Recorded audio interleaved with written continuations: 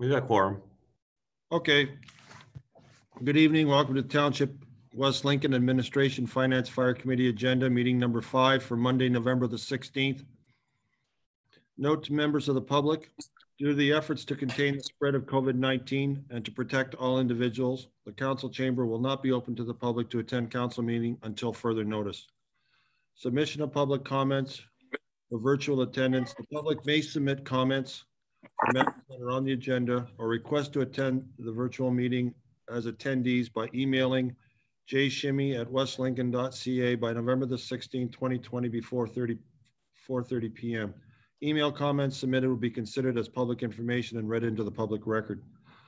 The meeting will be recorded and available on the township's website within 48 hours of the meeting unless otherwise noted. I am the chair for the meeting tonight, Mike Rayner. Number 1, due to the efforts to contain the spread of COVID-19 and protect all individuals, the council chamber will not be open to the public to attend standing committee and council meetings until further notice. The public may submit comments for matters that are on the agenda to jshimmy@westlincoln.ca before 4:30 p.m. on the day of the meeting. Comments submitted will be considered as public information and read into the public record. Any member of the public that wishes to attend this meeting will be required to contact the clerk by email at jshimmy@westlincoln.ca or by telephone prior to 4:30 p.m. on the day of the meeting. The meeting will be recorded and available on the township's website within 48 hours of the meeting unless noted otherwise. Members of committee, is there any change in the order of the items on the agenda for tonight? No? Well, welcome, William. Disclosure, pecuniary interest, and or conflict of interest from many members of committee tonight. Seeing none, let's move to appointments. Item A42-20, Gary Scanlon, Managing Partner and Director, Municipal Finance, and Byron Tan, Senior Consultant, Watson & Associates Economics Limited, Water and Wastewater Rate Study and Water Financial Plan. Gentlemen, welcome this evening. And I believe you have a PowerPoint presentation you wish to make.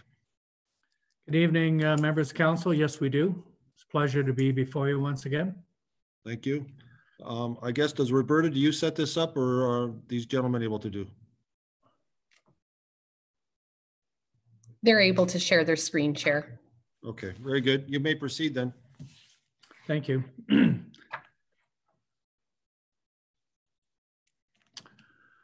Thank you. So Byron's going to work the mechanics and I'll talk to the slides. So can we go to the first slide? So this evening, we're going to go through just an overview of the studies that we've done on the municipality's behalf to do with water and wastewater.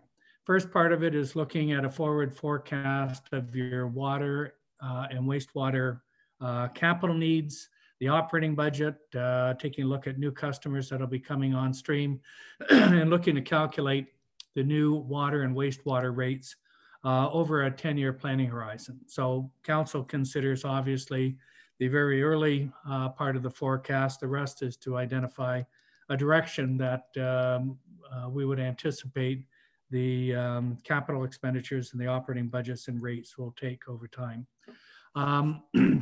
So we're going to go through the capital side, the operating side. We're going to talk about the rates. And then the rate study is one study that we've done, but there's also a mandatory document that has to be provided to the province, and that's called a water financial plan.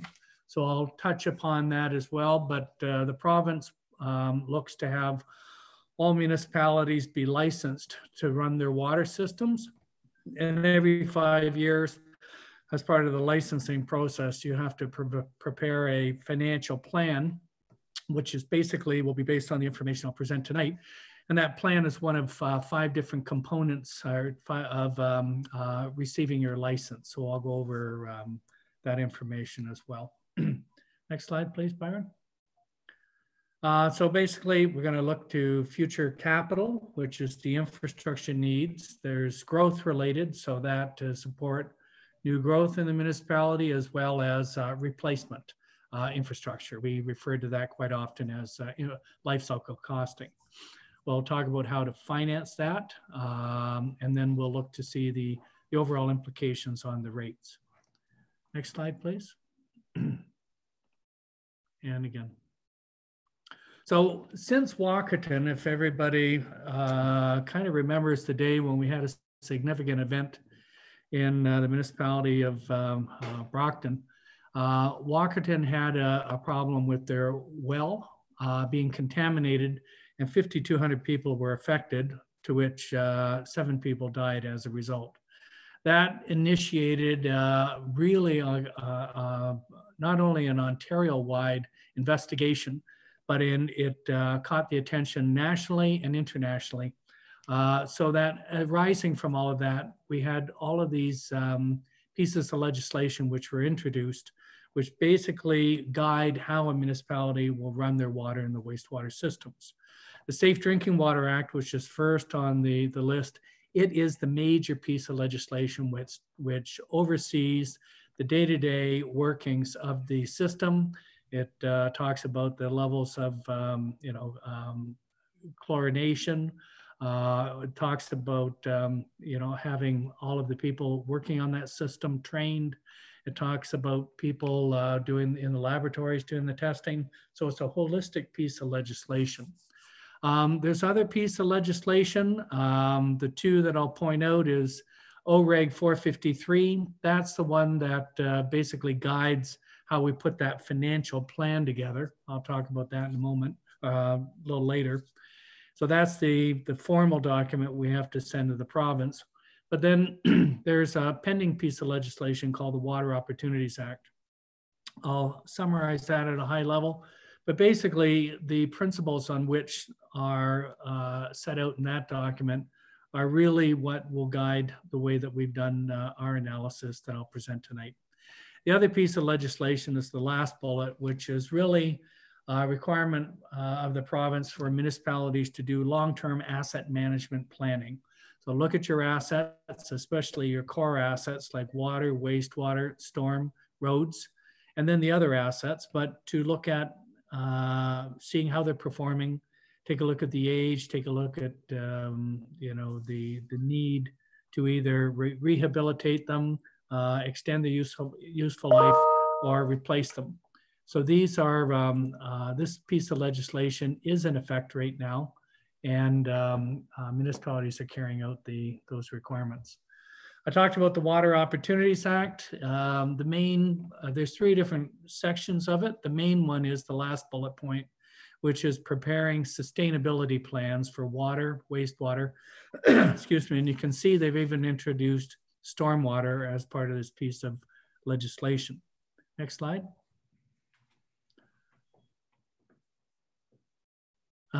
The sustainability plans really requires you to do a more detailed review of how the system's performing and to provide a full plan for addressing the asset replacements and the maintenance of the system over a long period of time.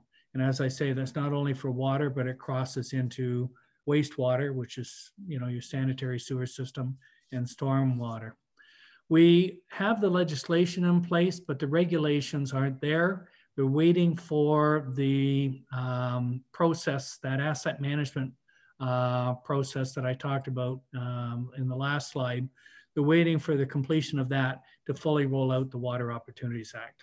But I will go through many of those different elements in tonight's presentation. The financial plan will include the asset management plan, a financial plan, which is really looking at how you're going to replace all of those assets. What's the impact on rates? Do you have enough debt capacity to borrow, or do you need to stockpile your reserve funds, et cetera? So that'll be part of the financial plan. They'll require a conservation plan, so ensuring that you're conserving the utilization of the infrastructure. An assessment of risk, to see if in that assessment what may interfere with your providing the services, in a comprehensive way. And lastly, to put forth strategies for maintaining and improving the service. Next slide, please. That infrastructure plan that I talked about, the asset management plan, just to identify some key dates. It's already in progress with the municipal staff. They'll be looking at over the next 2 years to address the plan for water, wastewater, storm, and roads. They're referred to as the core assets. And then subsequent to that, to address all the rest of the services, and then to put a comprehensive plan together in totality by 2024. My discussions with the province, they'd be looking at somewhere over the next 2 years to 3 years to start to roll out the requirements with the water and the wastewater through the Water Opportunities Act. Excuse me. So I've just touched on this, but this is just for your information, a little bit more on the timing. Next slide, please. So the starting point, now I'm going to get into the actual calculations or the details of the study that we've done. Part of what we look at is, your existing customers, the existing rates, and that generates a certain amount of revenue. And then we forecast into the future the additional number of customers that you're going to have, because they will be the ones that will be contributing towards the expenditures that we'll talk about this evening. Right now, you have roughly 92% of the municipalities that have metered water provide for a similar type of structure for charging water and wastewater. There's a base charge, basically monthly or bi-monthly or quarterly. You bill on a quarterly basis. So every quarter you charge $39 as a basic charge for the residents or residential. And then on top of that, you charge for the volume that's consumed. So the amount of water that they actually use. So you can see we go with an increasing charge depending on the type of meter there for the base charge.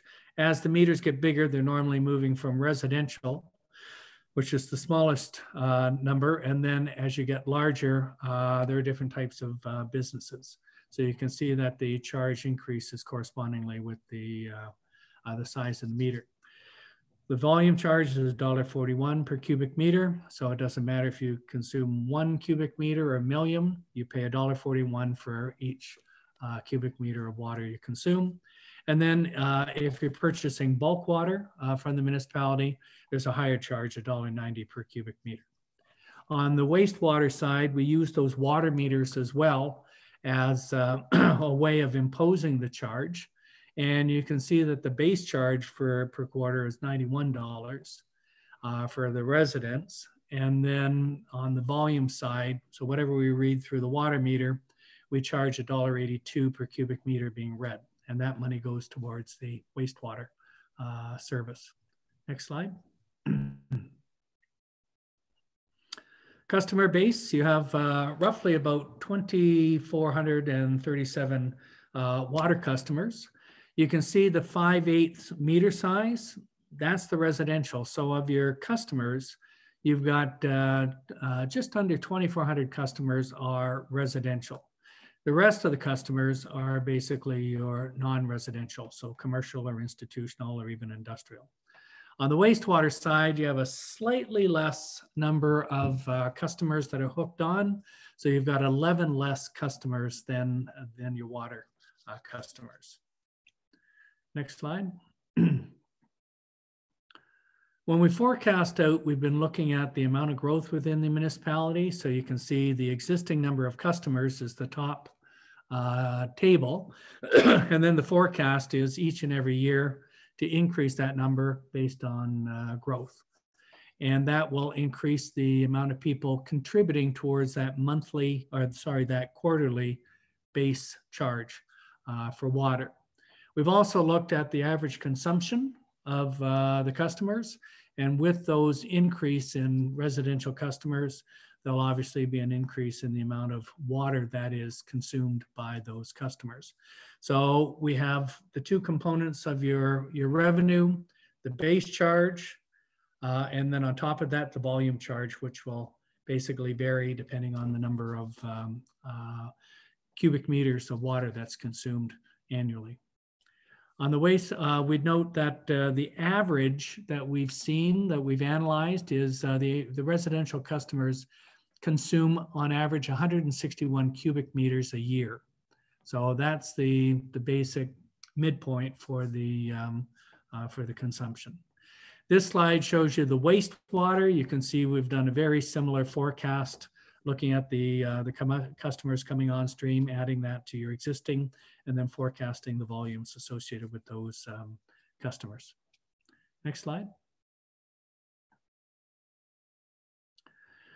The capital, the infrastructure, this is obviously extremely important because this is how we basically get the water and transmit it through the system to the houses or to the businesses. And then when you basically, use the sinks, take a shower, use the toilets, the water flows out into the wastewater system, and then that's moved through the system and basically sent to the treatment plants. So we've analyzed over the next 10 years the capital needs, and we've taken a look at when it's needed, the timing, and the cost associated with that different infrastructure. On the water side, actually, there's quite an extensive list on the water side. The top projects here are basically the replacement program. So we're looking at replacing various, the water meters and various pipes. We're looking at different studies to analyze the system. Next slide. And then you can see on the next slide that there's a considerable investment in expanding the system to accommodate additional growth. In total, all of the capital expenditures, so for the next 10 years, we're planning to spend about $9.2 million for the system. If you take a look at the timing, you can see a lot of it is towards the front end of the forecast, meaning that we need to have the money in place as soon as possible in order to start to undertake this various work. On the wastewater side, next slide, please, Byron.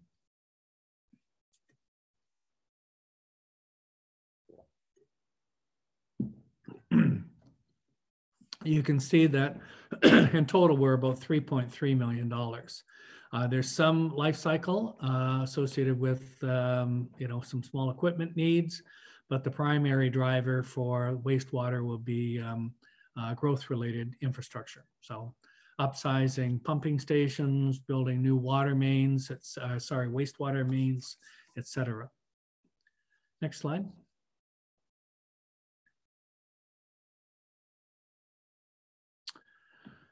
There's not a lot of magic in funding the infrastructure. If we're fortunate enough to have government programs, grants from the province or from the federal government, that's a nice way to offset some of the costs so that the existing users of the system don't have to pay for it. Right now, there's no active programs that'll help us out. We do hope that with the COVID period that we've been into for almost a year now, that the province will be coming out and the federal government with some grant programs to help start to stimulate the economy. They did this back 2008, 2012, when our friends in the US were encountering problems, and it affected the North American economy. So they did the Build Canada grant program to help build infrastructure. So we're hopeful we'll see something. Without those grants, then basically the municipality is depending on its own resources. We talked about growth projects. So the municipality has a specific bylaw, a development charge bylaw. So they do charge the developers who will be hooking up to the water and the wastewater system a set amount, and that money goes to pay towards this infrastructure. Now, one of the things that is always at issue is the fact that if the municipality builds the infrastructure up front, then you've got to wait for the developments to come along in order to receive the money to basically fund it. So there's normally a bit of a cash flow issue where quite often you have to spend the money in advance and then seek to recover the money later. That does cause some cash flow issues, and we'll touch upon that in some later slides. The rest of it basically is to either issue debt. So you debenture it just like a loan. You get a car, you have a car loan and you pay for it over time.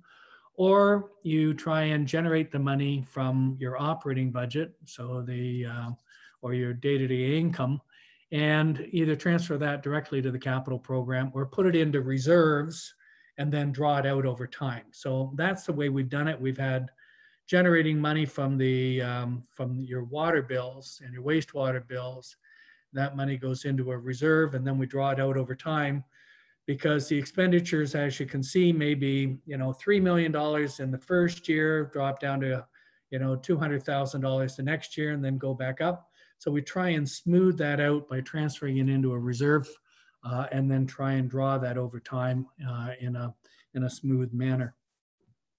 On the next page, with the reserves, we've talked about we are in a positive balance. The capital reserve, so really for replacement or non-growth expenditures out of the development charge, we've got almost $600,000, and in the development charge reserve, we got about $500,000. On the wastewater side, similar type of thing. We got about $870,000 in the capital reserve and about $650,000 sitting in the development charge.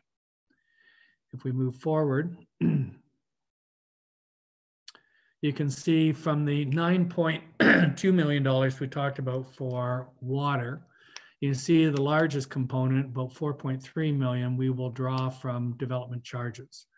Now, we've called it the development charge reserve. We may need, as you can see on the prior slide, there's not that much money. We've only got about $500,000 sitting in there, and we don't anticipate having enough cash flow to directly fund that capital. So we either need to work on some agreements with the developers to accelerate the money, or we might have to issue debt and start to pay for those debt charges from the development charge proceeds. Once again, I'll touch upon that in a minute. You can see there's about $1.1 million in debentures that we anticipate issuing, and there's about $3.8 million in money that will generate from the water bills into the reserve funds and then fund it from there.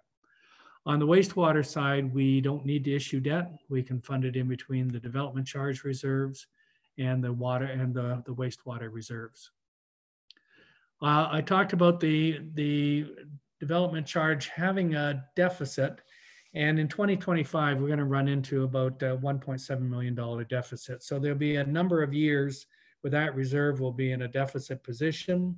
And this is where, as I've noted, we need to perhaps look to find a way to accelerate the payments coming from the developers to help out this, this particular reserve and minimize the debt. Next slide.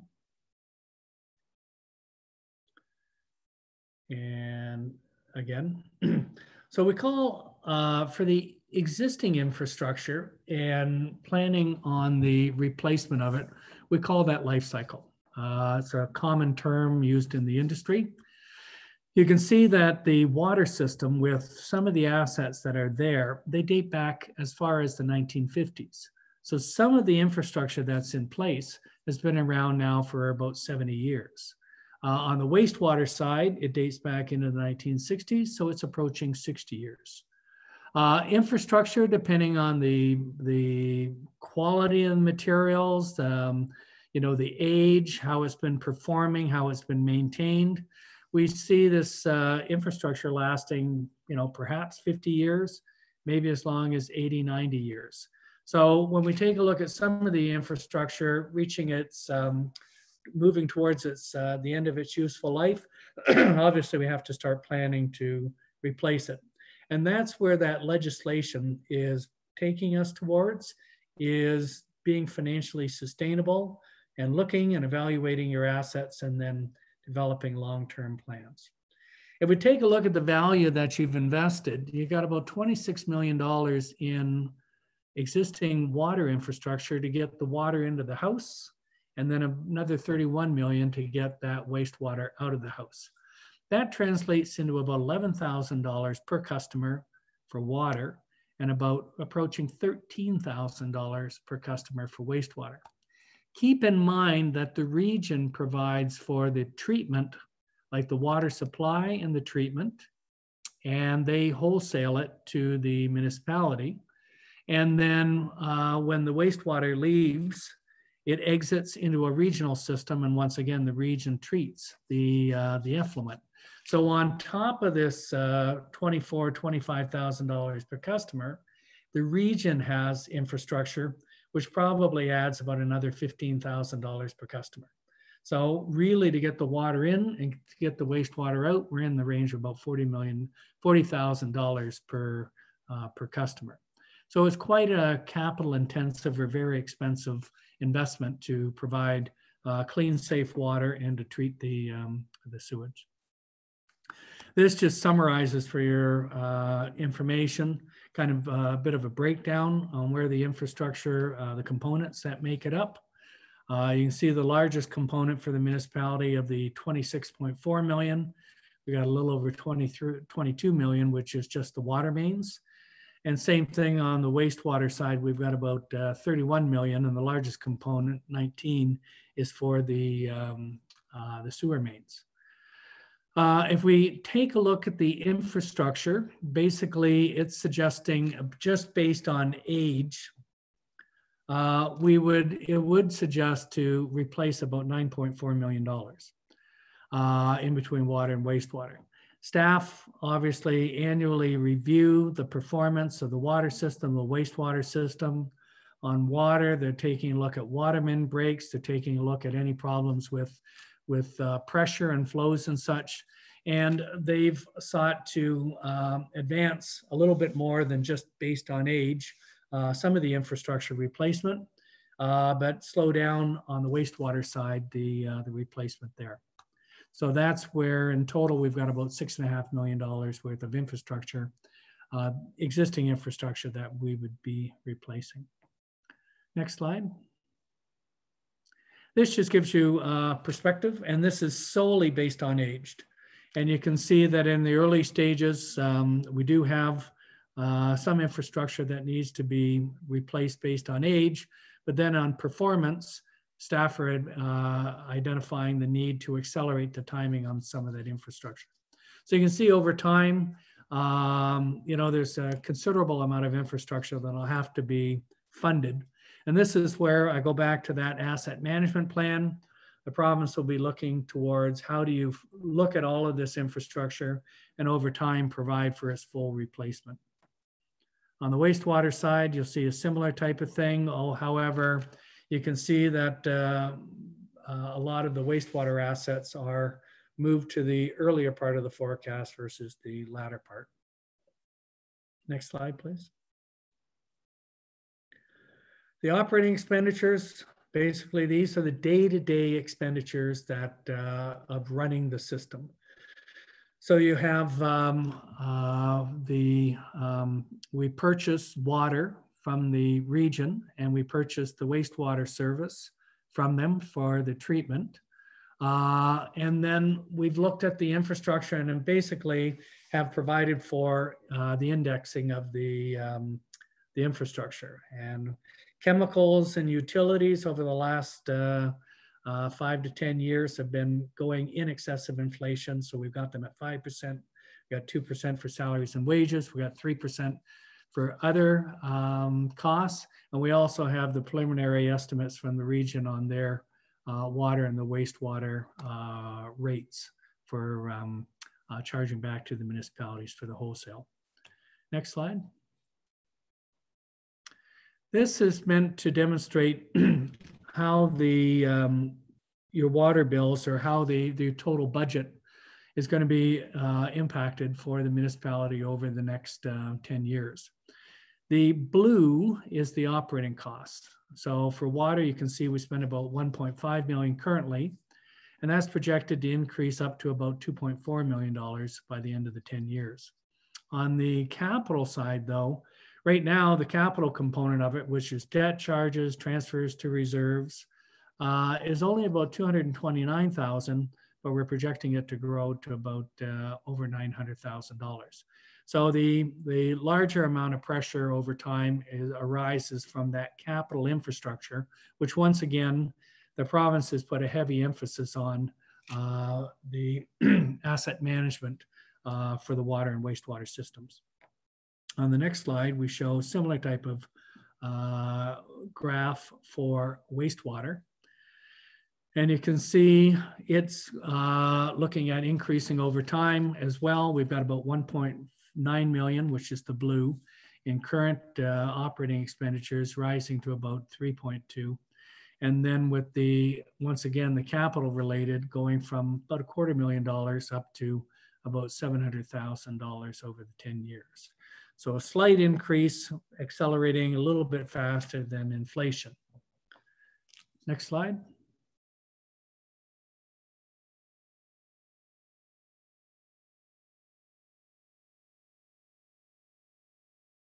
So when we take a look at the water forecast, this is basically looking at how your rates are projected to vary over the next 10 years. You can see that currently you provide a total water bill in 2020. This is based on the average 161 cubic meters use. The total bill is about $375. And the base charge of that is basically $150. And the volume, so your usage, generates about $220. As you can see, the volume charge and the base charge, we projected both of them to increase at about 5% per year.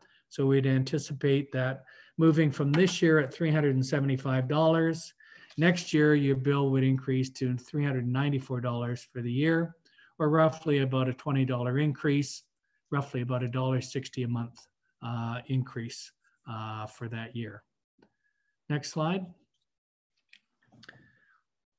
On the wastewater side, so the bulk water rate, we've increased as well. So those water suppliers that come in with the big trucks and fill up the tanks and then distribute it either to cisterns or use it in, water,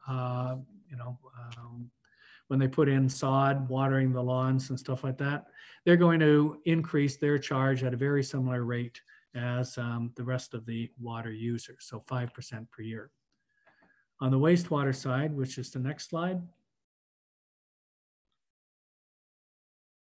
you can see that for the wastewater, for the first year, 2021, we would need to adjust the volume and the base charge by 5%, but then thereafter, the base charge we would project moving at 5% per year, but the volume rate moving at 2% per year. So on average, it would be approximately a 4% increase in the wastewater bill. And basically going from $640 to $660, once again, it's about $2 a month increase. Sorry, go ahead, Byron. If we look at our rates compared to some of our neighbors, based on, so the total water and wastewater bill, based on 161 cubic meters, you can see the blue arrow is where we're at today. So in total, we're just a titch over $1,000. And then the recommended rates would see us going to about $1,060. So that would, right now, you're in the middle of the pack. And with these proposed rates, you would still be in the middle of the pack. And keep in mind that these are based on all the rest of the municipalities are based on their 2020 rates, so they don't reflect any proposed changes that will be coming before council in the early part of next year. Next slide. So all of this information, as I say, there's what we've presented so far allows us to calculate what the rate or the water bills and the wastewater bills should adjust on a year-to-year basis. For right now, council would be considering the 2021 rates, and the rest of the rates will be subject to review on an annual basis during the budget process. But we need this information in order to provide to the province that water financial plan, which they need to approve. So it's part of your licensing process, and we have to prepare a separate document from the water rates. The current license is set to expire early next year, but we need to have the document to the province about 5 to 6 months in advance of that, so that they can consider it as part of their total process. Next slide. This plan,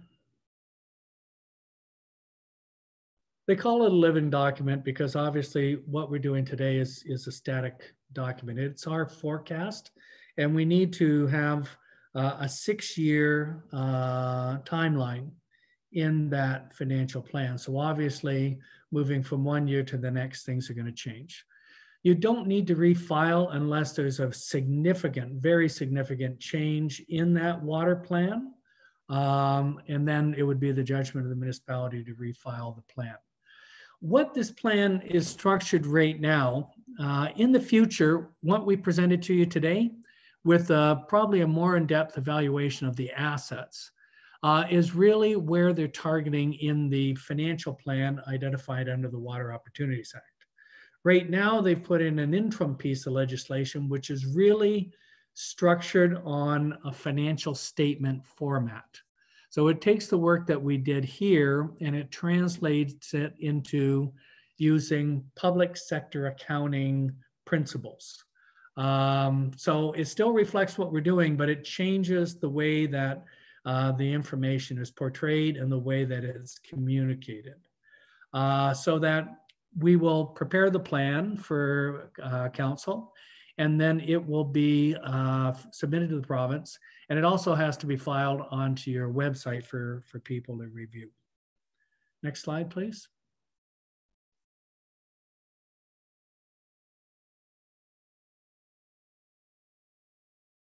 So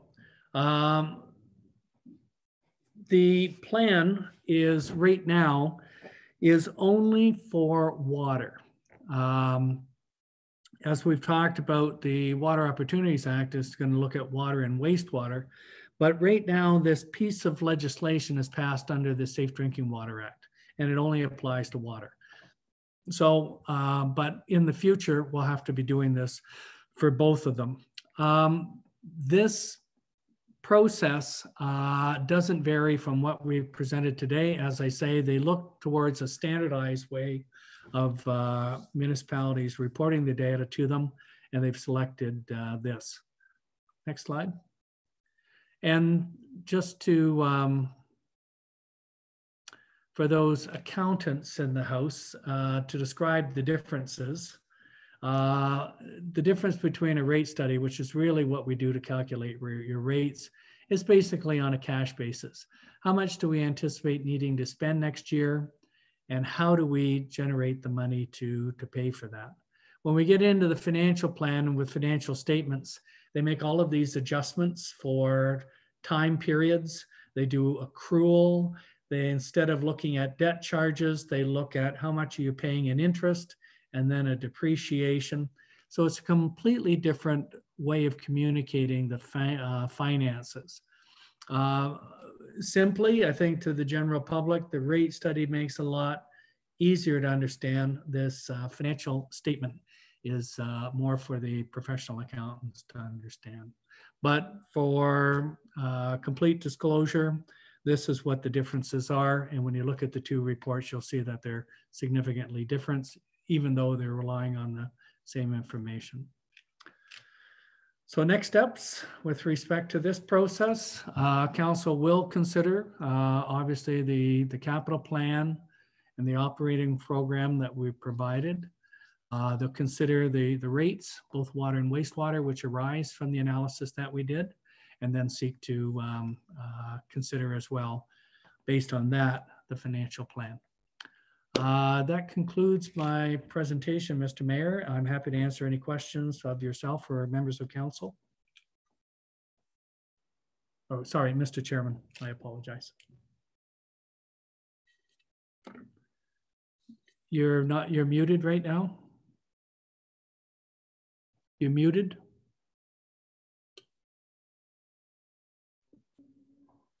Still muted. Unmuted now. Any members of committee have any questions? None?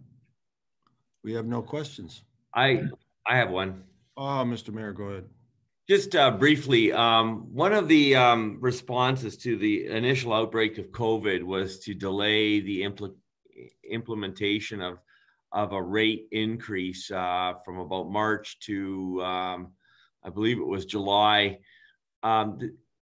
So did that have any significant effect on the current forecasts and rates that are being proposed, or was that something that we just kind of absorbed somewhere else? Generally, through the chair, when you look at these different components, let's take water. If the rates aren't implemented as suggested, or let's say consumption goes down because it's a very wet year, most of your expenditures are fixed. Yeah. So the day-to-day expenditures, well, the regions component will vary, so there'll be some variance and there'll be a little bit of variance in, let's say, hydro. But the largest component of municipalities' water and wastewater budgets are generally fixed. So that means if you have to cover those day-to-day expenses, what ends up being impacted is the transfers to your reserves. So if we're planning to build up the reserves to replace that infrastructure, it just means that you've drawn down on the amount of money that's available, which may mean you'll have to go out, you either slow down your capital program or you have to go out and debenture, so issue more debt in order to adjust for that. Okay, thank you. Any further questions? No, I do not. Thank you. Any other members of committee have any other questions? Seeing none, Mr. Scannell, Mr. Tang, thank you very much for your presentation. Thank you. Pleasure. Thank you. Okay, let's move on to requests for address items on the agenda. Procedural bylaws, section 10.13.5, general rules. 1 hour in total should be allocated for this section of the agenda, and each individual shall only be provided with 5 minutes to address their issue. Some exceptions may apply. A response may not be provided, and the matter may be referred to staff. Are there any members of the public present who wish to address any items on the Administration, Finance, Fire Committee agenda? Roberta, is there anybody in the wings that wish to speak?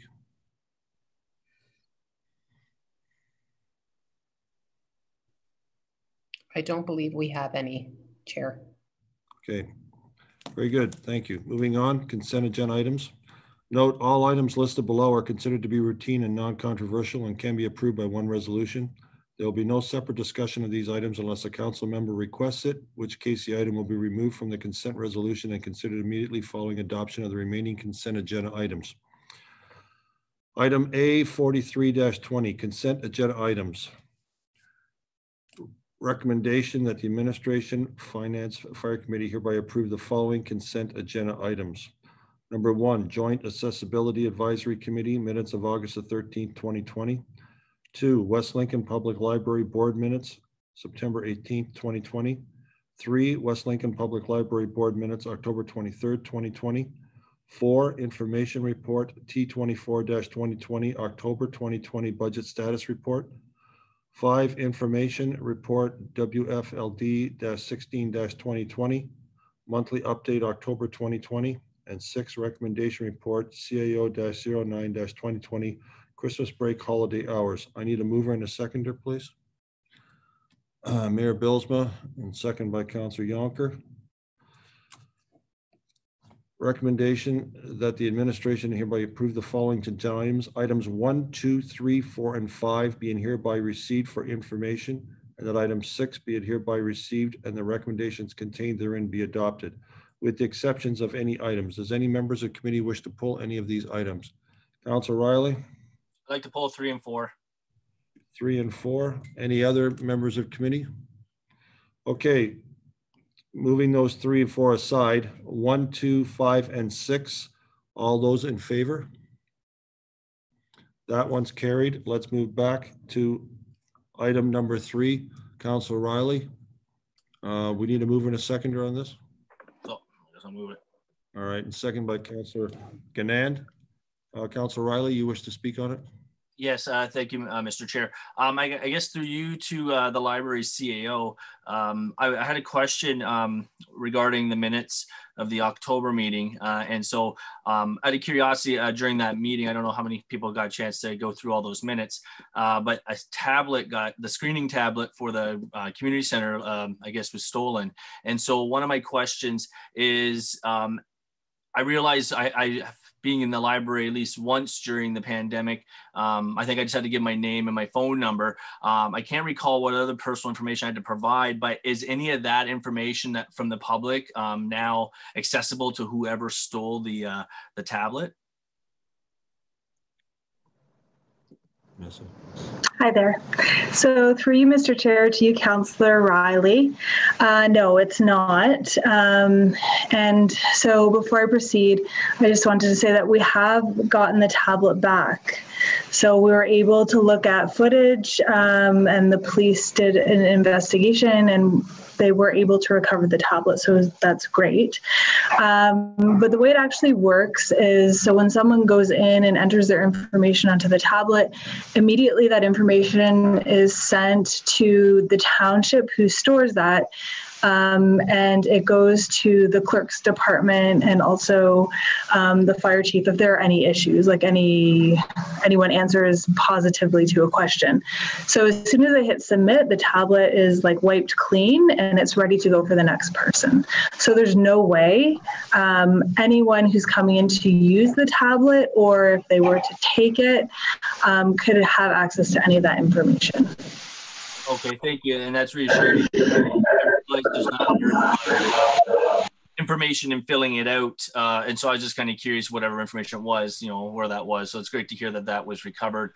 My second question through you, Mr. Chair, back to the library CEO. And so during that same meeting, there is, I guess, discussion about, resistance still from the community with compliance to wearing a mask when entering the facility. And so I guess my question is trying to understand what is currently in place. Are we, given the nature of everything, are we still allowing the residents or whoever, the citizens who are coming into the community center entry, even if they don't show up without a mask, or are they taking the mask off once they're inside? I'm just trying to figure out where the resistance is and why they're just not being turned away at the door, as we offer curbside pickup. So it's not like they can't participate with it. So I'm just trying to get clarity of where the mask issue is falling. Right. So through you, Mr. Chair, to you, Councillor Riley, once again. So we do have an opening plan for the library, and the township does as well. And through that, also in correlation with the provincial regulations and regional regulations, people entering the facility do have to wear a mask. However, there are some exceptions, such as medical reasons, and of course, children under the age of 2. So so they are coming into the facility not wearing masks. And in the case that they stay not wearing a mask, it's because they've declared a medical exception.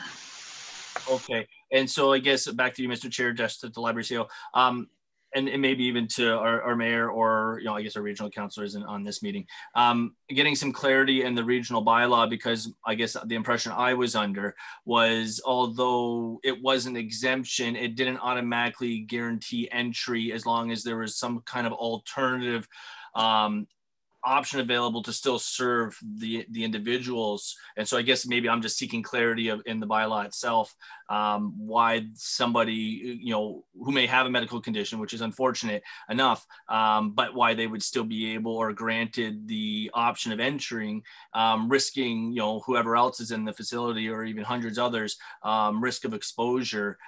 So maybe through you, Mr. Chair, to the mayor, I don't know if he could elaborate a little bit how familiar he is with that bylaw, but is my understanding of that correct? Or is that bylaw, if you just declare you have a medical condition, you have a free pass? So there's the simple answer for that is, yes, the Niagara region did develop a bylaw that allowed for people to enter premises without being asked if they had a medical condition, and they wouldn't have to be questioned further, and that was kind of a privacy issue. Now, the wrinkle is that since then the province has put in their own mask bylaw, and the way that our municipality has been operating is that the provincial one carries more weight and supersedes, because for example, CAO from the library, Vanessa, mentioned that 2-year-olds was the age where the mask was required, and the original municipal one done by the region was 5 years old. So it gives you an indication of where the adjustments have taken place. So to the best of my knowledge, and in the meetings that I've attended with the EOC and in discussions with our staff, and we're operating under the provincial one to the best of my knowledge, and anybody on staff is able to correct me on that. But okay, thank you. Obviously, I think we can all agree no one enjoys wearing a mask, but it's the law. So I'm just trying to figure out, what protection our staff have if this was an area that needed clarification. So anyways, I think I got my answer there. Thank you very much. Any further questions regarding number 3? That was moved by Councillor Riley and second by Councillor Ganam. Seeing none, all those in favor? Thank you. Now, Councillor Riley, you also wish to pick number 4, so you move number 4. We need a seconder for number 4, please. Again, Councillor Ganam. Councillor Riley, you have the floor now. Thank you, Mr. Chair. I often pull this one. This is kind of my monthly poll here, so I'm going to go through you to the Director of Finance. I just, again, trying to give the community who may be tuning in later on YouTube a quick brief of the status report here. And I do have one question, which I'll throw in here too. I see just at the bottom here, it's talking about, oh geez, well, my screen just moved. I saw a number change. And so I was just trying to figure out if the projection of originally, I think it was close to $750,000, if that has changed or if I'm missing something. It looks like it was down to 597. That's the number that comes in mind. My screen moved on me as I was clicking around here. So maybe I could get an understanding of what the inefficiency mark was. Oh, it's 531 maybe. So anyways, let the director speak and maybe she can provide some clarity. Okay. Thank you, Councillor Riley, through you, Chairman Rayner. So the monthly update that is presented to Council does change every month because the analysis is done each month, and estimates can change because you can tell there's a column for actuals, but there is a column for estimates, and also actions change during a month. So I'll draw your attention to some adjustments that were made in October versus the previous months that Council saw. One of the things that we did was we provided an additional grant to 2 hall boards, Caister Hall and Wellandport Hall. It was a matter of an emergency because they were running out of funds. Those halls, although they're owned by the township, they're run by the hall boards, and the halls are responsible for paying all the utilities for those facilities. Due to COVID, they weren't able to have any rentals, so it was necessary to give them some assistance. So that's a new number, 7,570. That was never in any projection previously. It's something that's happened quite recently. In terms of the second question you had, Councillor Riley, about the embedded costs related to COVID. Yes. And that is reviewed every month, and there was a slight adjustment. The new projection is 697,900, and I believe the last report it was closer to 7. And that's just a matter of looking at the time that staff has spent dealing with the emergency, and some figures were adjusted. Not a huge adjustment. No, and thank you. It was actually sick. You're right, 697, not 597. And so that's, again, me just trying to figure out how the measurement works. And it actually, and I think Councillor Rayner has asked this in the past, and I'll maybe ask it again. just trying to get an understanding of how that is calculated. I realize these are based on a bunch of variables and it's an approximation and not an exact figure, and an estimation because it's based on, you know, staff's time and, you know, what that cost would have been worth. But how is that measured? I don't think I fully ever have actually understood how that's measured. And so I'm going to try to give a little explanation of what I think, but I don't think it's exactly like this. But is there, on a daily routine, I just imagine somebody's got to check in with somebody and you guys are setting some kind of weekly goal of what you want to achieve. And then is that being calculated based on how much is being achieved during that week, to determine what percentage we're running at? Like if we're, let's say hypothetically with COVID and everything, we're running at, you know, 40% efficiency, and of that 40%, you know, staff is running, you know, 75% of that 40% efficiency. Like how are we able to understand how that's being monitored and how that's being calculated? Through you, Chairman Rayner, to Councillor Riley. In this report on page 63 of the agenda, I tried to give a little bit more detail compared to other months as to how these estimates are derived. So part of the cost is an actual amount, 166,000, which represents time where staff were unable to actually physically go to work. We're at home. That was at the very beginning of the pandemic. The second part is an estimate of time spent by senior management and senior staff. So you can see there's an estimate for the first 15 weeks of the pandemic, March to June. About 60% of the time was spent on the pandemic. And then for the latter part, 40%. So that's an estimate. We look at the amount of time spent in meetings and we average that out. So that's how the number is derived. Okay, thank you very much for explaining that. Any further questions? I have one for the Director of Finance. Is there a procedure like goals or objectives that's established with the people who are not in the office and measured every week to determine what level is being accomplished? Are we getting the same amount of work done at home as we are at work, or is the percentage less? For example, are they doing like 3/4 of what they used to do if they come here, but they're doing 100% of the 3/4, or are they doing the equivalent amount at home? And there's a way to measure that it would be the same as if they're at work. Through you, Chairman Rayner, I'll address it, and then the CAO may want to add some comments as well. So at the beginning of this pandemic, we looked at different technology that would allow people to work from home and also work in the office. So we purchased a system that lets people log in from home, and it's like they're at their desktop at work. So in terms of ability to work, it's quite seamless. Managers and directors check on their staff to make sure work's getting done. Every department has its own deadlines and its own reports that have to be accomplished. If those aren't being done, then you would know that staff aren't working. In terms of some departments, right now, a lot of staff are in almost full-time. There's some people still working from home, but I can say frontline staff are in probably almost 100%. And I can speak to my department. They're in about 3 days a week, with some staff still working from home.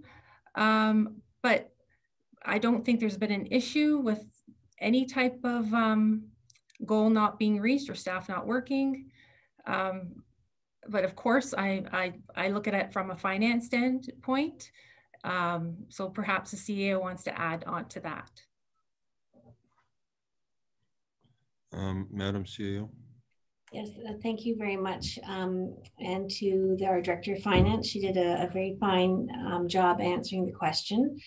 But what I'm going to add a little bit to it. And I can tell you that it has been incredibly seamless. Whether we are working from home or from the office, for our customers, they really don't see the difference in the level of service. We have determined, and one of the things that COVID has done has really increased our creativity and our agility in terms of meeting different sorts of work situations.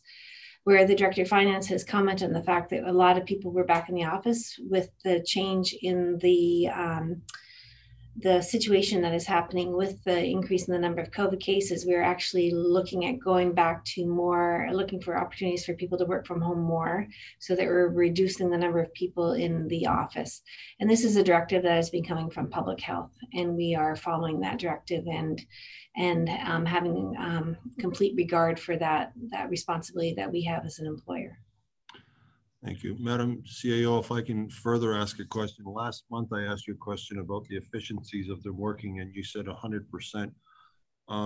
If it's 100%, does that mean that the workload that they're doing now is consistent with the workload prior to COVID? Councillor or Chair, I think that is accurate. I'm going to tell you though that our workload, and it gets to this productivity number that is in our reports regularly, a lot of us are doing double duty. So quite frankly, we're working more than 100%. We are working, doing our regular business plan and taking care of the items that are required to meet the objectives that we set with our budget and with our strategic plan. But on top of that, we are managing in an emergency situation. After 8 months, we are still meeting regularly. We are doing the Emergency Operations Center every week. We are meeting with the recovery team to figure out different ways to respond. So it has been a very, very, very challenging work year. And I think that council should be very proud of the fact that all of our customers are being served the best that they can be. And if we can't do something for them online, we have figured out many different ways to do service, whether it be meeting them in the parking lot, trying to troubleshoot over the telephone. So yeah, have I answered your question, or do you want me to? Well, no, it's just I had a call from a constituent just a week ago, and he called on Monday, and he kept calling, and he called, and I had to call through, and it took till Friday before he got an answer. And so I heard about that situation. I was concerned with regards to that. That's why I asked the question with regards to workload, because I wanted to know if there was allocated time in order that we still have the relationship with the taxpayer in this township. And the other fact that I was trying to get to is if they are working at 100%, then bottom line for the township should not be as dramatically affected as one would anticipate, because if people are doing 100% of the workload, that means that the income coming into the township would still be consistent, because we haven't felt the effects of the COVID as far as the amount of productivity that's being put out from staff, which means our bottom line should be closer than we're seeing right now, other than the time that's used to attend COVID meetings, which takes away from productivity, but workload from staff does not appear to be affected. Am I not correct on that? So there was a lot in that statement there, and I'm going to try to parcel it out. So I did hear about that one incident with the person who had reached out to you, and what had happened there was the call was directed to the incorrect staff members. So we had a bit of a breakdown, but staff have regrouped to figure out how to handle that better in the future. Fortunately, that's just one issue that has been brought to our attention. So that was one. In terms of our effectiveness, it's not totally apples to apples. So looking at 2020 to 2019, because of our revenues and our services, particularly related to recreation, have changed significantly. But that work has changed because we spent a lot of time trying to communicate the new rules and responsibilities that we have in terms of responding to the provincial provincial and local public health requirements. So it's different. And then your third point, actually, and I would also say that the report that our Director of Finance does every month is very, very, very comprehensive. And we have a very good record now of what and how our work and our finances have changed over the course of the year. We're doing quite well, and we monitor and we talk about these things very, very regularly. there was one more point that I will probably have to listen to the tape to respond properly, or you could remind me right now. No, the last point was that I'm looking at it that if you're saying that 100% is being utilized by staff right now, which means that our workload is consistent with prior to COVID, then our bottom line should not be dramatically affected because we're not slow at getting permits out, or we're not delayed in doing follow-up inspections on housing projects or whatever the case may be. So what I'm saying is that hopefully this is not going to affect the bottom line as dramatically as I've heard other municipalities have, because all of a sudden you can't get a hold of anybody, you can't get permits. What used to take a month to get a permit, it's taken 3 months. We're not in that state based on the fact that you're telling me that staff are working at 100%, which means the level that we're getting things done to service the public in the township of West Lincoln is consistent prior to COVID as it is now. Barring a few other changes, obviously, but based on those numbers that you told me, it appears that we're not hindering the performance and the efficiency of this township as severely as other municipalities because of COVID. Am I reading that correctly? Well, I'm not going to speak to my knowledge of how every other municipality is doing. We're really paying very close attention to our own bottom line. Understand, and that's what I'm referring to as our bottom line. So we're good, we're strong. If we've got applications coming in for builds, whatever the case, we're on it almost to the same level we were prior to COVID. Is that what you would say? I generally think so. If people are coming in and going through the permit process, if people aren't going through the permit process, we don't know about that. Correct. And we have to then go and do things sort of based on a complaint basis. So, okay. Yeah, if you look around, like the number of permits that are coming through and the buildings that are going on, we're doing well. All right, because the bottom line was showing a $700,000, and I mentioned before, it looks like we're off the rails. We're heading towards the train wreck, but a lot of it was the time consumed by attending these meetings that were the non-productive time to getting to. They weren't attributing to the bottom line, is what I was saying. I think that was a bit of a confusion through basically from May through till now, and we've been trying to clarify that.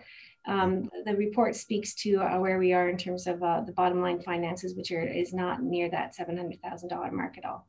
Okay, one other further question to the CAO. We tend to follow a lot of things that the government does, obviously, because as the mayor mentioned, we're mandated down from the province. I like to keep more open, and I'm sure other council members would like the opportunity down the road that we can get back in the council chambers, because this is not near as enjoyable, at least to me, and a few others have said the same thing, as being back in the council chambers, and hopefully down the road this will happen. But as it exists right now, for example, the License Bureau in town, the people are lining up and you can go in. I've been to the massive one down on Barton Street in Hamilton, and there's 100 people out there. And yet we still have the doors closed here. We do have the screening up like they have in the License Bureau. We still mandate wearing a mask, which they do going into the License Bureau, even though the people behind the counter of the License Bureau do not wear a mask, and their screening, their plexiglass does not appear to be that great. But why don't we open the doors and allow the people to come in as the License Bureau does, because the government says that's acceptable, and kind of open the welcome wagon door a little more for people to want to come in and want to talk to staff, still respecting the safety rules, which the government says is acceptable for a licensing bureau? Well, thank you for the question. I don't think I know the operation of the License Bureau as actually, I really have no clue what their protocols are, except for I do know that I see people standing outside on the sidewalk, and that means that they have to only go in when a certain number of space is available. So within our township office, we know what our capacity is so that you can maintain a safe distance and make sure that everyone will be able to get their 2 meters for social distancing. And that's exactly what they're doing in the License Bureau. People have to stand outside. We have done it by appointment only. People make phone and they make appointments, and they're able to come here and to set up a meeting and to talk one-on-one as they need to. We try to do more things over the telephone. We try to do more things by our website in terms of sharing information. So and as a matter of fact, we have gone back and we're more strongly communicating our message about being appointment only. And we're doing that to protect our residents and to protect our staff. It's just that the License Bureau, they found what they were doing was acceptable. And I'm just wondering why we're not following, since it's provincially mandated. So if we did open the door, there would be no objections from the province because they've already done it on other areas of their services that they provide for people in Ontario. Yeah, every organization has to look at their own business model and way of doing things. Don't forget that the License Bureau was giving or extending people's ability to renew their licenses, their permits, everything for a very, very long time. And as a matter of fact, you can continue to do that. But people for other reasons need to get in there and they have to line up. Yeah, I agree. All right, I don't have any further questions from any of the members of the committee. All right, that number 4 was moved by Councillor Riley and seconded by Councillor Ganand. All those in favor? Okay, that is passed. Thank you. That now finish the consent agenda items. Item number A44-20, Fred Viudevine, Niagara Pallets. We request the township to forgive interest on late payments of fees for peer review of site plan agreement. Recommendation that the correspondent receive from Fred Viudevine, Niagara Pallets, dated November 6, 2020, requesting the township forgive the interest fee for late payment of fees for peer review of their site plan agreement, as it is felt that the township's policy should give businesses a longer interest-free period to provide time to review invoices in order to confirm the amounts, and that the businesses be given at least 90 to 120 days to pay invoices be received. And so it's just to be received. I need a mover and a seconder then, please. Councillor Riley and Mr. Mayor, any further questions? At this point, it's just to be received. There it stands. All those in favor? And it is to be received only. Thank you. Staff report, item A, 45-20, Treasurer Director of Finance, Donna DePolifis, recommendation report T-25-2020, Water and Wastewater Systems Rate Study and Financial Plan. Recommendation 1, that report T-25-2020 dated November 16, 2020 regarding the Water and Wastewater Systems Rate Study and Financial Plan be received. And 2, that the Water and Wastewater Systems Rate Study and Financial Plan number 077-301 as attached to this report prepared by Watson Associates Economists Limited be accepted. And 3, that the Water and Wastewater Systems rate structure and rates recommended in the report prepared by Watson and Associates Economists Limited be approved. And 4, that the 10-year financial plan as required by the Safe Drinking Water Act regulation, Ontario Reg 453-07, as outlined in the report attached, be approved. I need a mover and a seconder for this, please. Mr. Mayor and Councillor Ganand, any questions from members of committee regarding this report? Seeing none, all those in favor? That is carried. Thank you. Item A46-20, Treasurer Director of Finance, Donna DePolifis, recommendation report T-26-2020, Asset Management Risk Framework Assessment. Recommendation that report T-26-2020 regarding Asset Management Risk Framework Assessment dated November 16, 2020 be received for information. Mover and a seconder, please.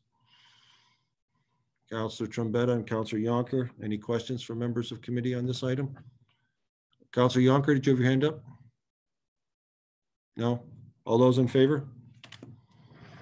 It's carried. Thank you. Item A-47-20, Clerk Joanne Shimmy, re-recommendation report C-08-2020, Corporate Flag Policy. Recommendation 1, that the report RFD-C-08-2020 dated November 16, 2020 regarding corporate flag policy be received.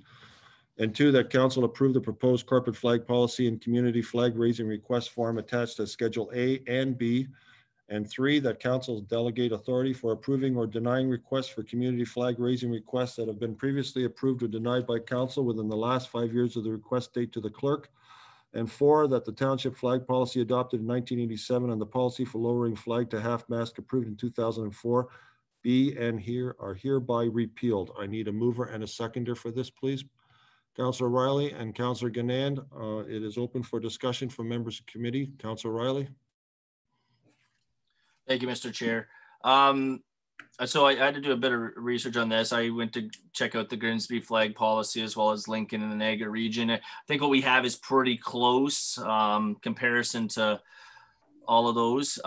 What I did have, and I guess maybe through you to the clerk, Joanne Shime, is an understanding in why. So maybe I should explain this first. So one of the questions I asked some of the councillors in Grimsby and Lincoln is when a request come in, how does their municipality handle it? And so the answer was that they actually don't even vote on it. It's basically just received as information and as an invite only. However, we have a voting mechanism. And so I'm wondering why we can't have something similar. So if we have a policy that passes tonight and a request comes in that complies with the policy, why does that need to go to council in any capacity? And should that just be a situation where if someone doesn't meet the policy, then should that applicant still insist on trying to fly their flag? Could they just not insist on having that brought to council? So I'm just wondering if we can get some understanding of why this is set up the way it is. Clerk Shimmy, you have an answer for that, please? Thank you, Councillor Rayner, through you to Councillor Riley. I guess my thoughts were the fact of everyone is aware, we're transparent and open to all of members of council what those requests are, and that we are, and you're well aware of them and when they're happening. So that was my thought process, and bringing them to council at least once every 5 years. So you're well, you know what's going on and what we're actually approving. Okay, because what we had before was more of like, it was just like for information only. We never had to vote or approve anything. Now we actually have to approve of something. And so I'm just even looking at it as, one extra piece of red tape in an area where if someone's fully compliant, why does that step need to happen? So I don't know if this is an appropriate place for it, but I would be inclined to offer an amendment so that change could be made, so we don't have to deal with, I don't know, 30, I doubt it'll be this much, but 30 or 40 flag raisings every time, someone wants to apply, especially if they're fully in compliance with the policy. To me, it just seems like, waste of staff's time and waste of council's time if they're in compliance. So I don't know. I guess we can wait and see how conversation happens here, but I would be inclined to add that amendment if possible. All right, other members of committee have any comments on this? Councillor Ganane? Thank you, Mr. Chair. I thought it was an excellent policy. I don't mind if only information comes to council. So if that amendment goes through, that's fine. But I very much like how thorough the report was. I think that using the flag at the community center is a wonderful way to solve the solution of flying other people's flags and not affecting the flags that are flying at the township offices. I was really impressed. I think that our clerk did an excellent job putting that report together. Okay, anybody else wish to comment? Councillor Trombetta. Yeah, I'm okay with the policy as well as the, Councillor Riley's amendment. I do agree that, doesn't need to come to council for every decision to be made on this flags. I think our clerk and our staff is well capable of doing these things. So again, it's a good written policy. It's a lot of work went into it. So if that wants to be amended, I don't have a problem with that. All right, anybody else? All right, Councillor Riley, then would you like to go to our clerk and have it written the way you'd like absolutely. So just one more thing. I realized I had another note here I missed in my scribble of writing here. And so through you, Mr. Chair, to well, maybe I'll just mention this first so we can figure this out. So one of the other ideas I had, because I noticed with what we experienced this year was a lot of concern that a flag had to come down to put another flag up. And so one of the things that I would at least I think support would be installing a fourth flagpole at the community center that could be specifically for flag raisings, and instead of having to worry about the any ill feelings towards someone watching the township flag being lowered to put another flag up. So again, I don't know if this is really the appropriate place to put that in, if that should just come at budget time. I imagine there, I can't imagine it being less than, a few bucks to say the least. And so I just think that that's something we should consider maybe again, I don't know if this is the right time for, I realize it's the right time to talk about it, but I don't know if it's the right time to include that in this particular situation. But I did want to put that out there that I would support a 4th flagpole. And that way nobody has to worry about the concerns that could be perceived by lowering one flag to put another as if one's more important than the other. So anyways, I did want to mention that. And then as far as my motion, yes, please, I'll put that forward to the clerk that and I'm not too sure how to word it. So Joanne, please help. But I imagine it'd be along the lines that we would, that all flag requests that are in compliance with flag policy would be sent to council as being received and are informed or information only. And then I think we need a part that also identifies, should there be one that's not in compliance if the people who are requesting. One that's controversial, you were saying? Should be one controversial? Well, I don't even, it has to be specified controversial. I think it's anything that's not in compliance with the policy. That's the only time it's going to, which I guess to some extent may be controversial in itself. But if it's not in compliance with the policy, then they have an option to appeal that to council, and the council at the time, and I'm thinking down the road, can have, the chance to review and say, hey, we'll allow this, or nope, the policy speaks for itself. All right, well, Joanne's working on that. Councillor Yonker, you like to say something? Yeah, I guess I was just going to ask that the first point that Councillor Riley brought up, is that in 4.7 that you're having that concern that it goes to council? So yeah, so hold on, let me just bring the I went based on my notes. I don't have it in front of me. Hold on 1 second.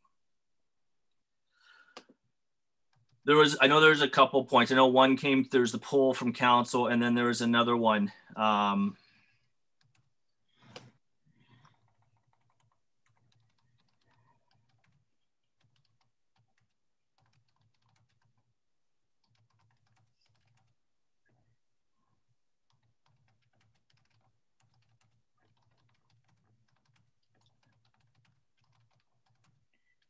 So I don't think it was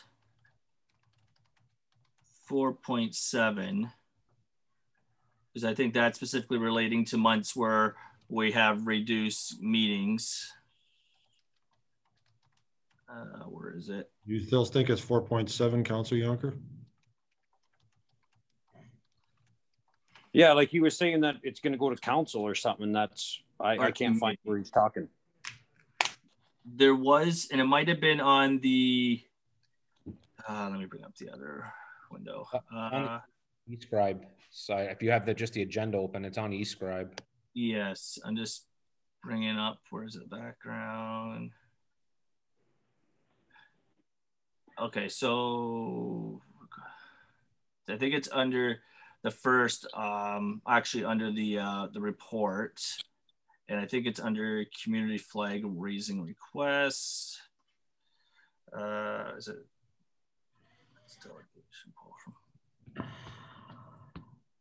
Sorry, I guess I probably should have. It's under, sorry, through you, Chair Rayner, to Councillor Riley. I believe it's under section 4.2 of the policy.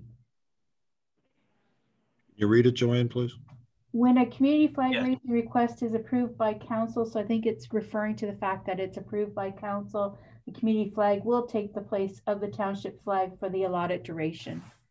Yes, so that's 4.2 is where I picked that up from. Yeah, it's not real clear, but it's indicating that, yes, you're correct. Right now, what we have is, it was before we just received his information. And I guess if someone had a concern or for whatever reason wanted to speak to it, that would just be brought up at that time. Or this here, we're actually having to approve the request. So I don't think we need this.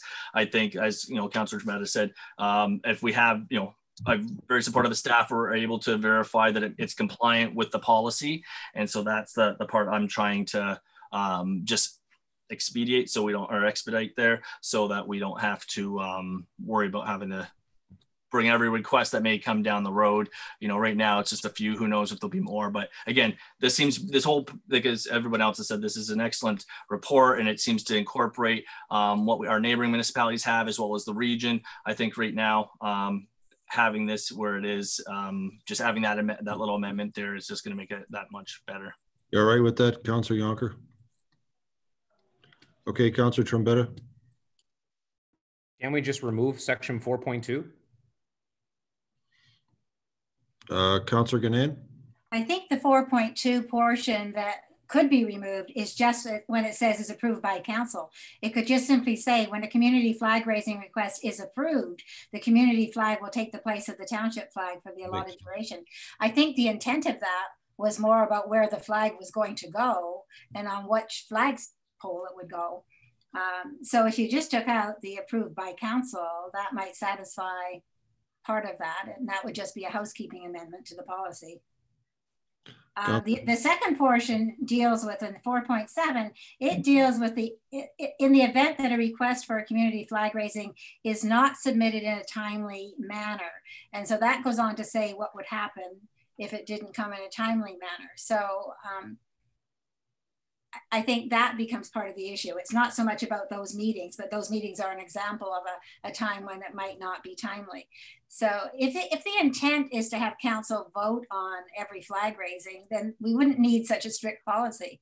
I think the fact that we have a strict policy should preclude the fact that we would have to vote on everyone. So only the anomalies would have to come, I would think, if ever. Right. Councillor Trombetta, you want to follow up? Yeah, I think, you know what, to be honest with you, because there's so many approved by councils and where it's confused, I think the one I did see, which I didn't really like myself, was the section under 4.5, number 1, complete the flag raising request online.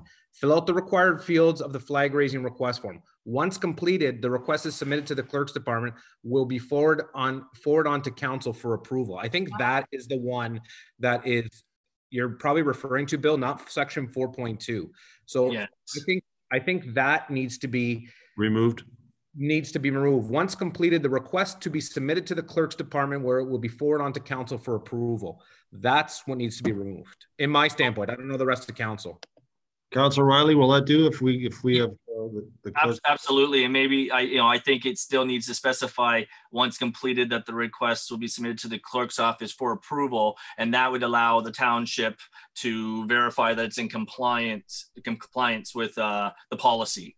So maybe that would help trim down what we're preparing here. So yeah, if we made that change as well as remove the 4.2 approve part, it could say that, it could be presented as information to council, but or if we, like as Councilor Ganane mentioned, maybe we just take rid of that first part of 4.2 and that last part of 4.5.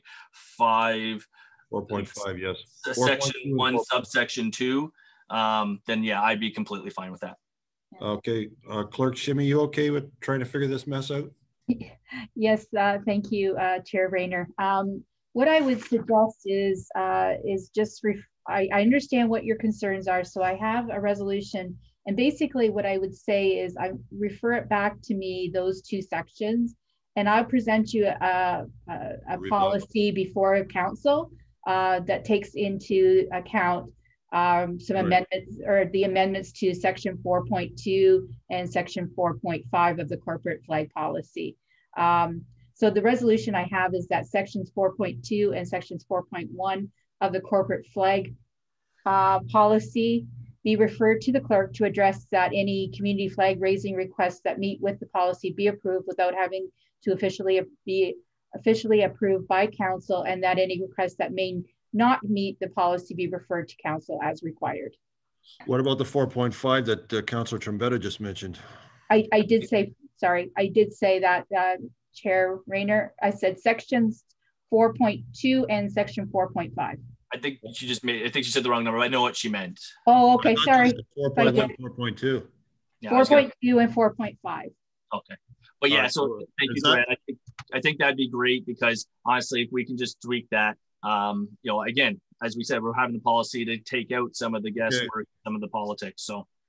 Okay, so we want an amendment to that. Councilor Riley, you move it? I do. It's second by Councilor Trombetta. Any further questions on the amendment? All those in favor? All those in favor of the original recommendation as amended now? And that's also carried. All right, thank you. Okay, let's move on to item A, 48-20. Clerk Joanne Shimmy, recommendation report C-09-2020, options relating to filing the vacancy of the office for 1 councillor position for Ward 2. Recommendation 1, that report number RFD-C-09-2020 dated November 16, 2020 regarding the options relating to filling the vacancy of the office for one councillor position for, it says Ward 3, it should be Ward 2. Oh, I'm sorry. Yes, it should. We'll change that to Ward 2, be received, and that the clerk be given direction that the vacancy of the office for one councillor position for Ward 2 for the remainder of 2018 to 2022 term of council be filled through option number as detailed herein. I need a mover and a seconder for this, please. Councillor Riley and Councillor Ganand. Okay, it's on the floor. Members of committee wish to speak on this? Councillor Riley. I guess I could start.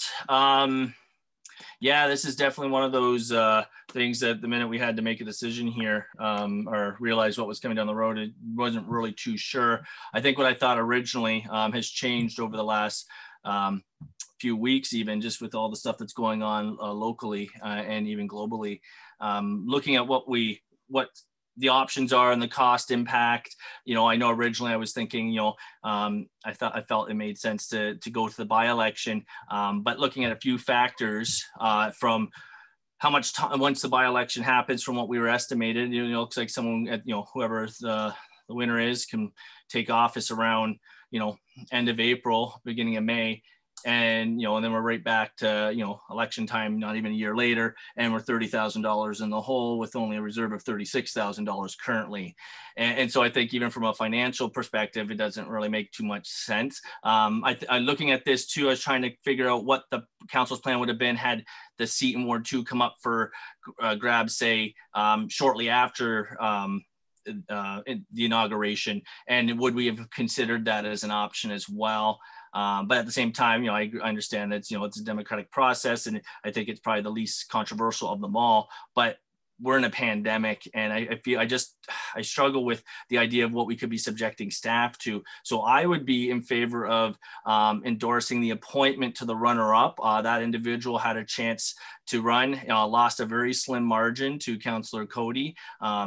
Again, I think it's the best of the situations that we're in. It doesn't put staff at risk, doesn't cost, I don't think, to what's been explained here, it's the least cost impactive. And at the same time, it's the fastest one that gets a representative in that ward that the residents in that ward already voted for. I don't feel comfortable with the appointment by application or elected official or whatever it was, us just picking at broad. I just think there's going to be too much, I don't know, I don't think that it will be received well, but I do support the fact that residents of Ward 2 voted for Shelly Ann, and I think, you know, had 26 of the 50 people who voted extra for Councillor Cody had voted differently for her, we probably wouldn't be in this situation. So I don't know what is really required here, if I need to bring that forward or if we're just having conversation first, but I would strongly support the appointment of the runner-up in Ward 2 in the 2018 election. Thank you, Councillor Riley. Mr. Mayor, you wish to speak on this? I do, thanks. So like there's the two options. You know, I think we all have our opinions about that, and to a certain degree, I echo a lot of what Councillor Riley said, although I do hold, you know, I guess the citizens' right to choose a representation in very high, as I know that he does, but maybe just put a little bit more weight to that. So, you know, I mean, I suppose maybe this is some advice to you as a chair. Maybe just put option 1 on there, and we'll take it to a vote. And if it fails, then we obviously could go to 2, and we'll just confirm that with a vote of confidence on 2. You know, having a back and forth might be, and I don't want to cut off the discussion, but I'm just saying, you know, at a certain point, we quicker we get to a vote on this, you know, the quicker we get a resolution. But so that's my thought. I'm more of an option 2 kind of guy, and then we'll just we'll see where it goes. Further questions from anybody? I'd still like to Councillor Yonker and then Councillor Trombetta. Yeah, I'm I'm sitting here going, wow, what do I think? What do I prefer? What's better?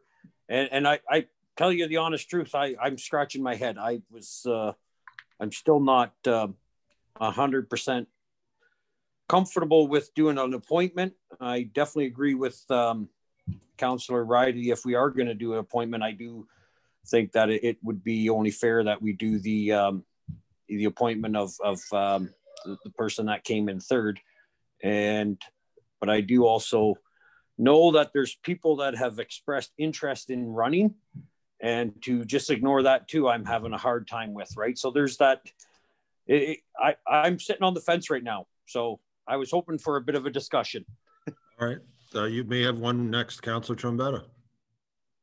Yeah, I was torn as well. Like, if there anybody who was kind of pushing and even to get back in the council chambers, it was me too.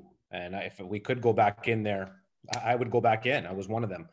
And, you know, but now that we've been put into category orange, and what I'm hearing from sort of sources out there, that we're going to be moving into category red by the end of the week in the Niagara region. What's next for us? Is that means that we're going to be in a lockdown? And that's the unknowns. We don't know. And I don't want to be, I don't like to say that there's going to happen. I'm always an optimist, and hopefully, listen, I want to get back to normal, just like probably everybody sitting around this in front of this computer. There's nobody wants back to normality more than me. And if we go into a lockdown, then that labors the election even longer. How do we do that? How does somebody, when you're told not to go knock on doors, run an election? And again, I was really torn, and I'm being honest, I was for the by-election up until the state that we were in. And how do we put it on the people going in to go run a by-election, and actually staff? How does staff do it? If staff's not able to come to work, how do they do it? So those are just my thoughts. I don't believe in too much of the appointment process by application. And the reason is, and I'll speak frankly, there's many past people that were sat on council, many people that I have a family member that sat as a mayor for 3 terms and 2 terms. Whose application is better than the other? And I don't want to be to determine who that person should be or not be as an application sense, because you know, there's many people out there that are applicable, but I don't think that should come down to me to decide. The people did, you know, the people did vote for Shelley Bradrick, and like I said, I would have went to a by-election, but under the circumstances, I think we're kind of tied in the sense that I would probably just appoint the next person in line, which was Shelley. And at this point, unless something changes very, very soon, I think that's where I stand by. So those are just my comments for the record. I don't know how everybody else feels, but thank you. Thank you. Councillor Ganand, you're next. Okay, I'll weigh in as well. Obviously, I support a by-election normally because in 2016, that was how I got involved. And probably a few months before that by-election announcement, I hadn't given a whole lot of thought as to whether I would run for council or not. But once I decided to do that, then, you know, I began a whole process of knocking on doors and talking to people and finding out what they cared about and what their concerns were. And so I would welcome that, other than COVID. Based on the situation now, all of the good things that I saw coming out of running in a by-election, getting up to speed, wasn't quite as long into the term. I have had a bit more time than what any new person now coming in would have, but still having that opportunity to talk to people, find out what their concerns and their fears and their worries about the township and the direction we're going and so on, that's invaluable. But that can't be done under these circumstances. You can't knock on doors, you can't talk to people closely, you can't gather people together. And so I think we need to look at the most efficient way of moving forward and having the people of Ward 2 represented fairly. So that's all. Thank you. Thank you. I just have a comment, the fact that I enjoy knocking on doors. I enjoy talking to people. And I don't think in this particular case, people are scared. And if you go out, you knock on the door and they see you, they're worried. You may have something or you may spread something. So there's a lot of uncomfortableness out there. So it's not the same. It's not the same feeling. You can't get the same enthusiasm because, you know, you don't know what the reaction is going to be when they open the door. Shelley Ann lost by only 53 votes. So they were very close. And if we went through the system, as our clerk indicated last month, it would be May before this, and when there's only a year and a half left and we're right into election again. So in these circumstances with the COVID, I think it's making it extremely difficult for anybody to want to go out there and participate and really get involved and enjoy it, because we're all scared and worried that we're going to either spread it or get it from somebody else. And it's just going to make it a totally uncomfortable situation. I just hope this whole thing's resolved in a couple of years for those who want to go back out again, and for those who want to try, that we don't have to go through what we're going through right now. So through to the clerk, could you please read option 1 so that everybody can hear it clearly, and then we'll vote on it? Through you, Chair Rayner, to members of the committee. So the resolution would read that report number RFDC 09-2020 dated November 16th regarding the options relating to filling the vacancy of the office for one councillor position for Ward 2 be received, and that the clerk be given direction that the vacancy of the office for one councillor position for Ward 2 for the remainder of the 2018-2022 term of council be filled through option 1A as detailed herein. Option 1A being appointment of the third place candidate, Shelley Ann Braderick. Thank you, Madam Clerk. Any further questions from members of committee? And I see Councillor Riley, just quickly, if we could, please. Yes, and I have no problem moving that, Mr. Chair. I just wanted to mention the 2 other little things. Is one is because you mentioned something about not knowing, what the next election is going to look like, and I think that's also something else is on my mind. The $25,000 to $30,000 estimation of how what this could potentially cost, likely more, is going to wipe out our reserve, and we're probably not even thinking this far ahead yet, but we also don't know what the next election is going to cost, and there might be a requirement to spend even more money than our normal, considering the circumstance we're in and what stage we are at that point. Hopefully COVID's gone and within the year, but that doesn't seem realistic. The other thing I think is worth noting is, Shelley did reach out. So I think this is actually a really good one to endorse, because it's not a matter of just guessing that the runner-up might be interested. We already know that she sent her intent that she would be interested. So this here feels like it's the most efficient one of it all. So that being said, I just wanted to mention, and I have no problem moving this. Thank you, Councillor Trombetta. Final time. Mr. Chair, I think Councillor Riley answered the question. I know we saw it on the agenda that she was interested. I'm taking that she still is interested up to this point. I guess there's nothing that's unheard of up to this point. I guess she's still interested. All right, very good then. All right. It was moved by Councillor Riley and seconded by Councillor Ganaan. All those in favor of option 1A? And it carries. I was a little slow there, Councillor Yonker, but we already had enough. Okay, other business. Item A, 49-20, members of committee, verbal updates from members of boards or committees, if required. Is there anybody here who wish to speak on that? Councillor Ganaan? Thank you. I didn't think, Chief, that it was worth pulling your report for that, but I want to say that I was very pleased to see that they had gone out to find out what was going on, and for the Station 2, the build of Station 2. Because we don't meet, because we don't see people, I hadn't been really able to check to see what stage we were at with that. So I just want you to know I was happy to see in the report that Station 2 the process has begun. So good. Very good. Very good. Councillor Riley?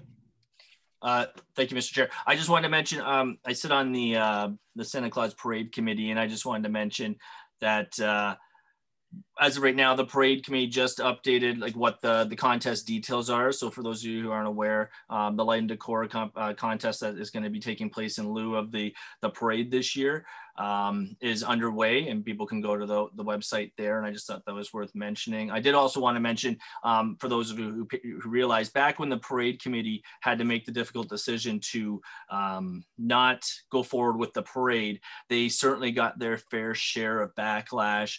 And I think it's important to bring up to bring to attention now that this is what they were worrying about, this situation that we're in right now. And so again, I think not enough credit is being given to the committee for having being proactive and foresight and being prepared and looking out for the community's best interest and not having a parade this year. It sucks. We all agreed. It was certainly not a situation any of us wanted to be in, especially with the members who joined. They joined with the mindset that they were excited to put on a parade, and when the reality kicked in that it wasn't possibly going to be a reality, and not wanting to spend time and waste resource in preparing for something that would very likely be canceled. You know, if Councillor Trombetta is correct, if what he says is correct, which it looks to be that way, we're going to be in red next week, which would have meant the parade would have been canceled. There's no way we could have been in compliance. So I just wanted to, bring that to attention, that the parade committee made the right call, and took a lot of heat for it, but they made the right call. And I think people are realizing that, the West Lincoln Parade Committee got it right. So I thought that was worth paying some kudos, as well as mentioning the contest that's underway now in lieu of the parade. Thank you, Mr. Mayor.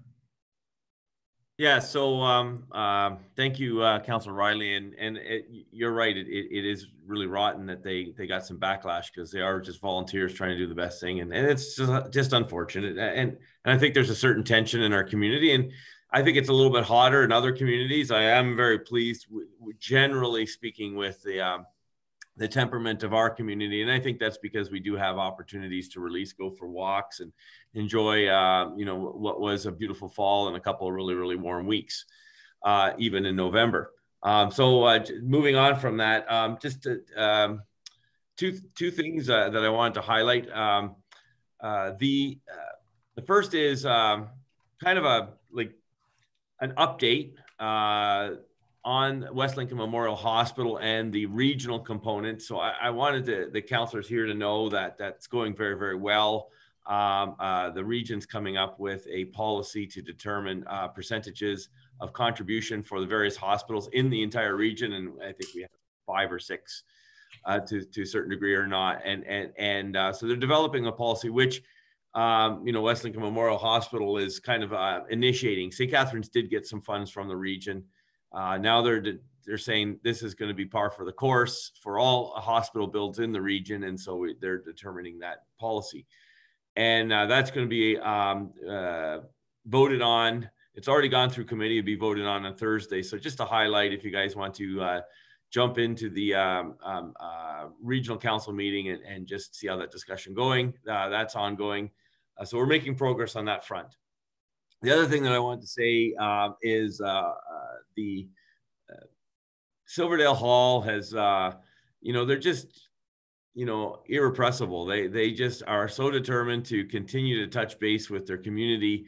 They plan to do another drive-by Christmas event, and they're in discussions with township staff to make sure that it's done safely, as they have done all summer long, spring and summer. And so that event has been going on for years and years, and the proceeds from that event go to community care, as they've done for many years. It is, again, bittersweet. Last year, it is something spectacular to sit shoulder to shoulder, literally shoulder to shoulder with all your neighbors in the Silverdale area. Councillor Ganan's been there. Others have been there. It is a snug venue. There's lots of food, and it's cozy. Unfortunately, it's a disaster in these COVID days. So they're doing a drive-by, and I just wanted to highlight, what good work they've done, and the amount of monies that they've raised, continue to raise all through the year in spite of COVID, and that's just through the sheer determination of the board and particularly Mrs. Chris Frere, and just wanted to bring that to everyone's attention here. So keep in mind, or keep an eye out for that drive-by opportunity at the Silverdale Hall. Thank you. Councillor Trombetta. Thank you, Mr. Chair. Just something that came to me a couple weeks ago, and I forgot to bring it, I guess, at last week's at planning. The mayor knows about it, and so does Councillor Witteveen, is that Enwick acquired Last Mile Internet Corporation, which is to doubling down its commitment to providing superior broadband services across Niagara. So just a little statement here. Enwick is offering business with dedicated connectivity to symmetrical connections up to 1 gigabit per second, and will continue the coverage to more local locations in the region. NWIC is investing into its latest wireless technology for home, bringing new unprecedented speeds to rural communities of Niagara. And I think this is a big thing. I had a resident even come to my house on Saturday and still not aware of where to go get proper internet. And I encouraged them to go to NWIC. NWIC is a great company. It's providing a lot of internet services to rural, and that's why I've been obviously using, because I'm doing my meetings, and now everybody working from home. The thing about NWIC is, what I don't understand is they don't advertise so much, and a lot of people don't know about it. But if you just spread the word to some of the rural guys that are in the rural area, that NWIC is a good company, and it does provide unlimited internet for homes and quick service. So I thought it was a good news story for the region of Niagara and obviously us in West Lincoln. So I just wanted to bring that forward. Thank you. Thank you, Councillor Trombetta. Any further? Seeing none, moving on to. Mr. Chair. Sorry. Yes, Councillor Yonker. I would just like to remind everybody about the toys for Toonies for Toys. Definitely keep that in your thoughts. Make sure you're carrying lots of change wherever you're going, and continue donating into the bottles. And hopefully we can have a good result there as well for the West Lincoln Chamber of Commerce and Community Care. Very good. Thanks. Okay, thank you. Item A 50-20, members of council, other business of an informative nature. Seeing none, new business, only items require immediate attention or direction must first prove a motion to introduce a new item of business. Councilor Riley, do you have one this week? No? I can probably come up with one real quickly. Oh, I can tell by the mayor look on the mayor's face that he was expecting it, so I had to say it. So but okay, this is a clean one, this one. All right, so that's the end of that one. There are no confidential matters tonight, so the meeting is now adjourned at the hour of 8:22 p.m. Thank you very much, everybody. Good evening. Thank you.